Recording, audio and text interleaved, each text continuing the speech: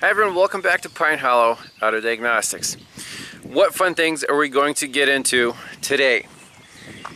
Here we have 2011 Beached Whale Nissan Titan V8.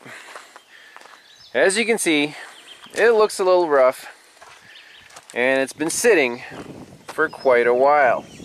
Towed in from out of state in Maryland. So let's read the customer complaint, see what was already done to the truck, and then see what we're going to do about it. So this is all I got in the appointment form. Detailed description of problem and history. Car crank no start. Replaced IPDM. Flag 1 check ECU OK. Still no start. Does that sound like a detailed description of the problems to you? So I knew there was more to the story. So I emailed the owner back and forth asking him, what's the history of the truck? Well, he said it's been down for a year. Something to do with the engine computer not communicating. So he said he's a handyman. He wanted to try to fix it himself. Did some research online. He watches my channel. So first thing, I think he got a replacement engine computer from a junkyard or online somewhere and took it to the shop to get it programmed. The truck started up and ran, but then it was in this limp home mode, setting codes for the throttle body and the accelerator pedal. So then he replaced the accelerator pedal position sensor, or the whole pedal assembly, with supposedly OEM. Then he replaced the throttle body with, he said, Amazon. I'm like, oh, that doesn't sound promising. Then we replaced the whole fuse box, IPDM, with a junkyard unit. Truck still had problems, or he went back to a NO-COMM. Then he went on justanswer.com, and they apparently told him to cut some wires to restore the 5-volt reference. This is all what he said. So let's start from scratch, take a peek under the hood, scan this thing for codes, see if any of the modules are online, and see what we're up against.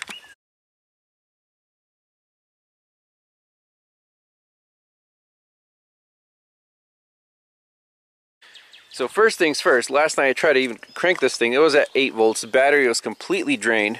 So overnight I had it charging, and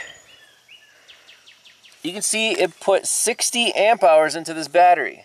13.5 volts. I just opened the door, so it's fully charged.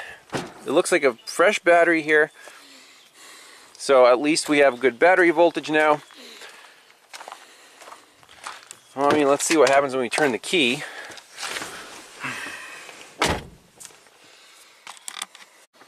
So apparently there's a ghost behind the dash. Let's just say key off, key on.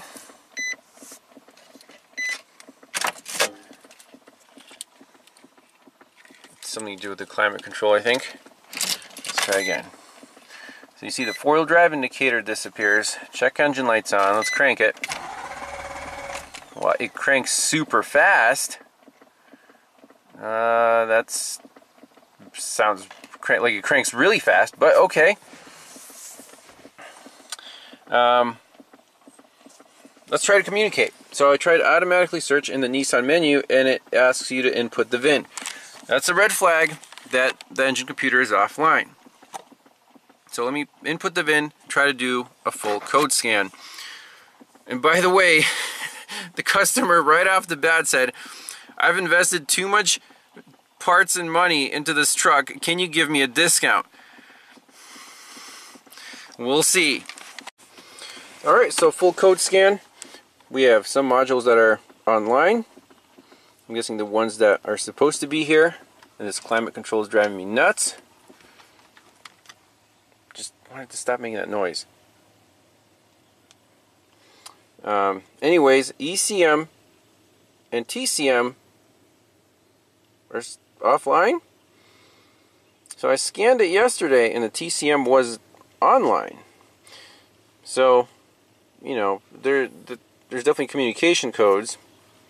Like the U1000, that's the Nissan Classic. Battery voltage out of range. CAN-COMM circuit, CAN-COMM circuit, so CAN-COMM circuit, engine speed. So let me clear all these out. I'm going to rescan it, and I don't know why the TCM is now offline.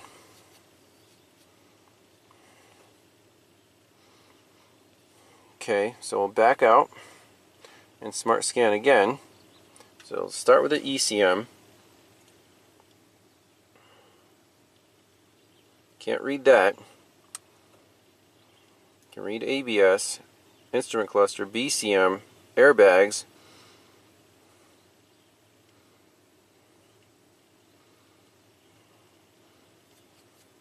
And that's the smart fuse box right there, the IPDM. But the engine controller is definitely MIA. Okay, second code scan is done. TCM is definitely offline. Okay, that was not the case yesterday. We can see that in the diagnostic report. Let's see here. Titan right here. Let me open that up. Transmission, CAN-COMM circuit, TP sensor. Okay, let's take a peek under the hood and see what we're up against. Okay, under the hood, here is how the truck showed up. The owner said he also unplugged every single sensor he could find. There's the Amazon throttle body. There's the fuse box. Here's the engine computer. And here are the cut wires that JustAnswer.com told him to you just cut wires. Yeah, I think he cut 6 wires going apparently to 5-volt circuits. Wow. So my approach to this truck is going to be close my eyes, print out a wiring diagram, and check powers and grounds to this ECM. We want to get this computer online first and foremost, and then deal with the butchery later. Alright, so I did some research online on ALLDATA and printed off a few diagrams. I'm interested in powers and grounds to this engine computer. So in red I marked battery power. There's an ECM relay, and here is the engine computer. This is page 1, and the pins, for example, this is battery power, this is ignition power. These two powers come from the ECM relay, and then this orange marked wire, pin 111, is the ECM relay control. So how does the engine computer typically work? Well, it has constant battery power here all the time, keep alive memory. And then when it sees power on the ignition switch input, ignition switch on or start, it'll ground the control wire for the ECM relay, which is on this page. So the computer grounds this, ECM relay clicks on, sends power on this tree, on A, and then the computer gets powered up on these other circuits. So we have at least two powers to check. Battery power and ignition switch power. That's key. And then we'll see if we have those two, we'll see if the ECM is being turned on. We can measure voltage on here. We can even pull that down with a test light, see if the relay turns on, if these two come online, 119 and 120. And then we want to check the grounds. So this computer has 3 grounds on pins 1, 115, and 116. Okay, so pretty straightforward so far. And where are these pins located? Well, the engine computer has 2 connectors, and Nissan does it this way. On connector F54, this first connector is 63 or 81 pins. Okay, and all the pins are laid out right here. So we're just interested in pin 1, ground. That's one of these fatter pins. Then the second connector, connector E16, is going to be pins 82 through 121. And here we have the communication wires and the ignition power, ECM relay control, then constant battery power down here, those other two grounds, and the output from the ECM relay. So we know exactly which pins to go for. Let's unplug the engine computer and start with our basic checks. So we can check the grounds first. That's easy to do. There's 3 of them, and then we'll go for the powers. So the engine computer is very close to the main positive battery terminal. So if we start swinging this around and it touches the positive terminal, bad things could happen. Sparks, it could ground through the computer to those wires. We don't want to do that. Hopefully the owner didn't do that already. I don't see any burn marks. But let's tape this up so we don't accidentally touch it, unplug it, and go to town on checking those pins. So, got the engine computer off. There's the junkyard markings. And all the pins look straight at least. So, that's a good thing. Now, the connectors are a complete disaster. They are broken, the sliders are out, they're just hanging out. We have at least 6 cut wires apparently, here and here. Completely ridiculous. I mean, we got some tape. But let's just follow the diagram and first check power. So we need pins 115, 116, and on the first connector is going to be number 1, ground, black wire, one of the fatter pins. So it's going to be this one is number 1. And you can always go by wiring color sequence. So on the first connector, if you're not sure, you know, these 1, 2, 3, 4, 5, for example, 2 is going to be light green and black. So that's 1. 2 is light green and black, yes. So let's check that ground first. Okay, so test light from battery positive. If it finds the ground, it'll light up, and it does. So pin 1, yes, test light does light up. Okay, great. First pin check. Now let's check pins 115 and 116. They're both black and white and black on the second connector. Okay. Yep, black and white and black. So black is good, white and black is good. Okay, great. So all grounds check out just fine. Okay, so I have the key on. Let's check the powers. First is going to be pin 121, white wire. So now the test light's connected to battery ground, and if it finds a positive, it'll light up. White wire. Yes, nice bright test light. Okay, let me check that one off. Next is ignition key power on pin 109, which is a blue and white. So it's going to be in the same row as 121. And is that the one that's all messed up and taped up? It sure looks like it. Okay, 1, 2, 3, 4. You can see a lot of frustration here, people. Yes, that wire is hot. Now, I want to make sure it's 100%. 1, 2, 3, 4. Looks like that pin's been spread out. Let me get a needle probe for this. Alright, so I got my test light set at 4 amps. I want to really load test these powers and grounds. So if I find a power, 4 amps, super bright test light. So let me check number 1 again. That's the constant battery. Yes. Let me check the ignition power source. Yes, as good drag. So far so good. Ignition power. We have battery power. Now let's move on to relay control. So right next door is going to be an orange wire, 2 pins down, and that should be the relay control.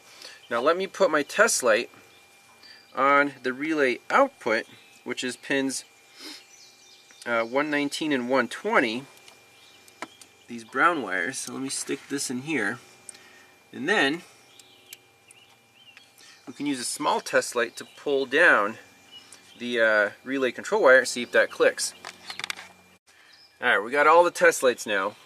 So, little baby test light to ground. If it finds the power, it'll light up. But we want to use this to pull down that relay control wire.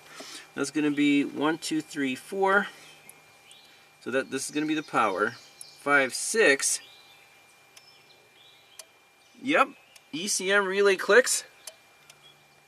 So the computer should be able to pull down, energize that ECM relay, and we have good power feeds when that relay is energized. So 1, 2, 3, 4, 5, 6. Let me keep that in there and check both ECM powers. Yep, they're good. Does that mean we have a bad engine computer? Sure is looking like it. So, what do you expect? I mean, you know, the owner said that when the computer was replaced for the first time, the truck did start and run, but it was in limp mode. So what does that tell you? I'm thinking that junkyard computer was bad. And I asked him, please bring all your original parts. Can't find the engine computer. You can't find the OEM throttle body or the pedal or anything. But right now it's looking like a bad engine computer. Bad junkyard engine computer. Completely dead in the water. Will not turn on the ECM relay with, you know, a good ignition key input. So that was pretty simple. Pretty simple check. Powers, grounds, everything's energized, the relay works. Computer is just refusing to turn that relay on. So, and now his wiring harness is destroyed because of justanswer.com. Oh man. So we're gonna have to look for another engine computer. You know, I've talked to the owner. We're kind of at a dead end, you know, half an hour into this diagnosis. So I plugged the engine computer in more securely because those, obviously the connectors are all busted and they were kind of loose in there. So let's just see what happens. Key on.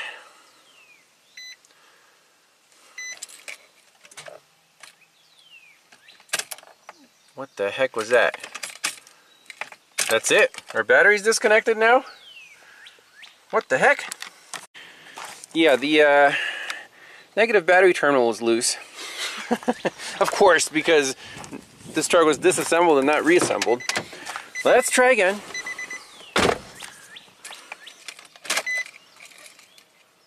I heard the fuel pump kick on. The security light isn't on. Wow. Okay. That seems promising. Let me rescan it again. I'm sure we have a bazillion codes because everything's unplugged. But the main problem here is the engine computer wasn't plugged in all the way because the connectors are completely destroyed. Alright, so look, Auto ID actually ID'd the vehicle, 2011, yep.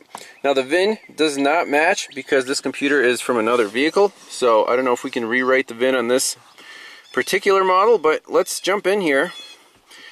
Do a full code scan again. See if the TCM came back online. Yep, there's the ECM. We got 8 things unhooked. Probably 6 of those are the cut wires. Let me do a full code scan, save that. Then we'll see if we can get this truck to run and go from there.